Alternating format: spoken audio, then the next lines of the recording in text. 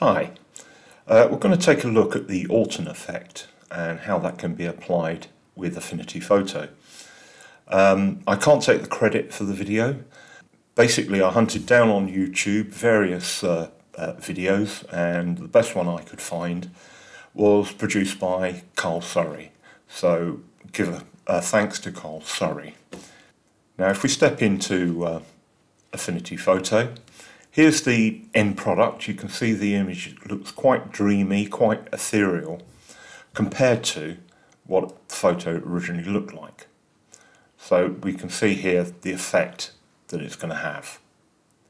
So what I'm going to do is step right back and we'll go through this manually. So what we want to do is duplicate this layer twice, and on the top one we'll set the blend mode to screen. This will lighten the areas of the photo, and then what we can do is merge that with the one below. That's why you needed two. This one we will now take and duplicate it,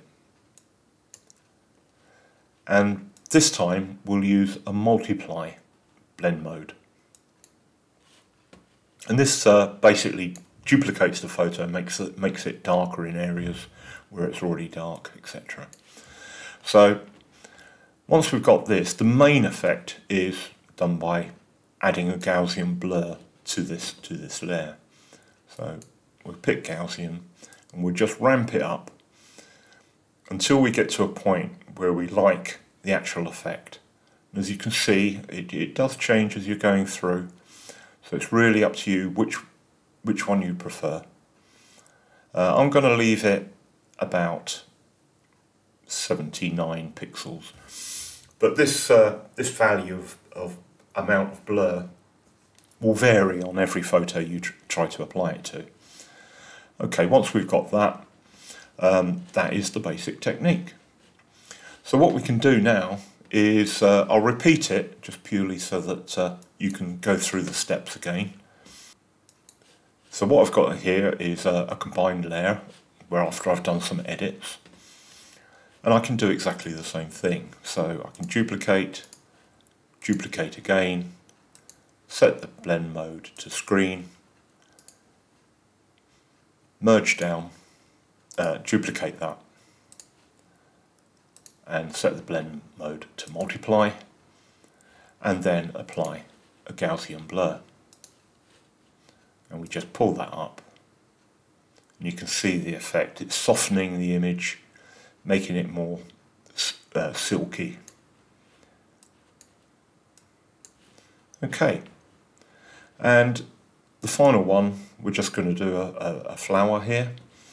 But instead of doing all those steps, I recorded those steps. So I've actually got in my library of macros the Orton effect.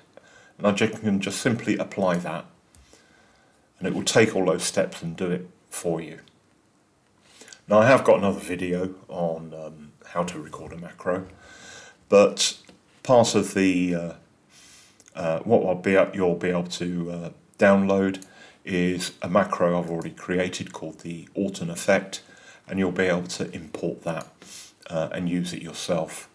Now the way you can import is if I just clear the macro, clear it. Now these two panels here is library and macro.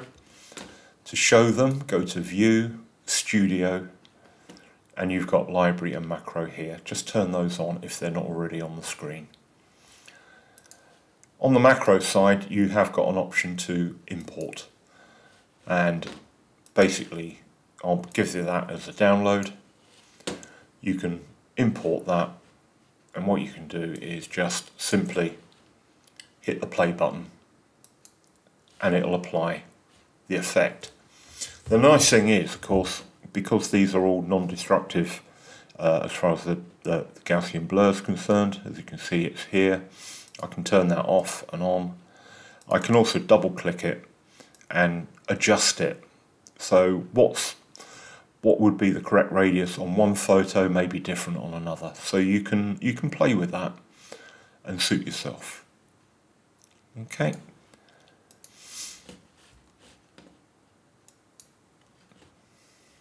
Same goes with the tiger here. We can just double click on the blur and we can reduce it or increase it. Thank you very much.